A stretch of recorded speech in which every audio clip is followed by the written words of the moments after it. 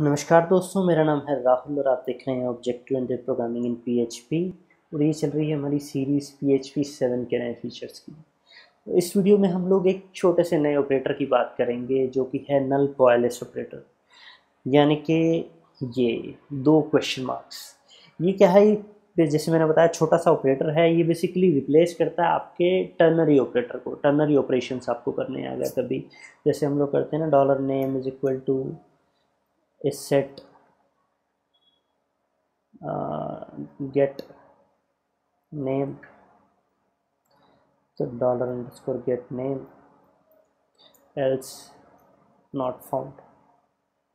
ठीक है, और फिर हम इसको वार डन करते हैं $name को। हम लोग रन करते हैं, हमारे पास नॉट फाउंड आ रहा है। क्यों आ रहा है? क्योंकि हम लोगों ने यहाँ पे चेक किया गेट में नेम, गेट जो हमारी रिक्वेस्ट होती है उसमें नेम हमारा सेट है नहीं है, क्योंकि हम लोगों ने किया ही नहीं हुआ, तो वो नहीं तो नॉट फाउंड हमारे को मिल रहा है। ये हम लोग बहुत बार यूज़ करते हैं टर्नरी ऑपरेटर कोर PHP में, खास तौर पे अगर हम फ्रेमवर्क्स को छोड़ दें, क्योंकि वो अपने आप हैंडल करते हैं बाय डिफ़ॉल्ट। नल वैल्यूज़ या डिफ़ॉल्ट वैल्यूज सेट हो जाती हैं वहाँ पे, ईजी होता है। इंटरनली वो भी यही कर रहे होते हैं अभी तक। लेकिन PHP 7 की अगर हम बात करें तो इस काम को काफ़ी छोटा किया गया है।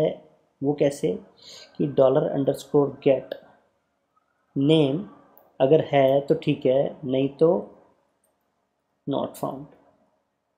देखिए कितना छोटा और साफ हो गया। सेम रिजल्ट आ रहा है हमारे पास, रिफ्रेश कर रहा हूँ मैं, लेकिन देखने में कितना इजी हो गया है ना। तो ये है नल कोएलेस ऑपरेटर। ये है नई चीज़ PHP 7 में, छोटी सी है लेकिन काम किया है। मैं उम्मीद करता हूँ आपको वीडियो पसंद आया होगा। पसंद आया तो इसे लाइक ज़रूर करें, कमेंट करें, शेयर करें और नई वीडियोज़ के लिए सब्सक्राइब करें हमारे YouTube चैनल पर। मिलते हैं नेक्स्ट वीडियो में, तब तक के लिए बाय बाय, नमस्कार।